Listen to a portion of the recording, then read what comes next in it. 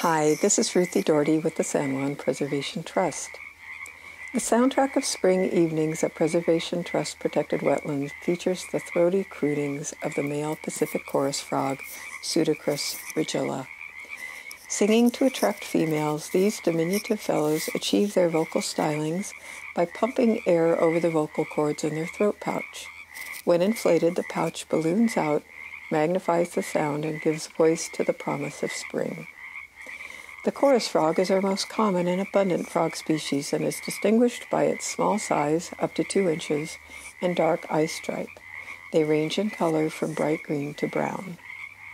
By May, with courtship and breeding accomplished, most chorus frogs return to the forest, their joyful noise transformed to the promise of a new generation.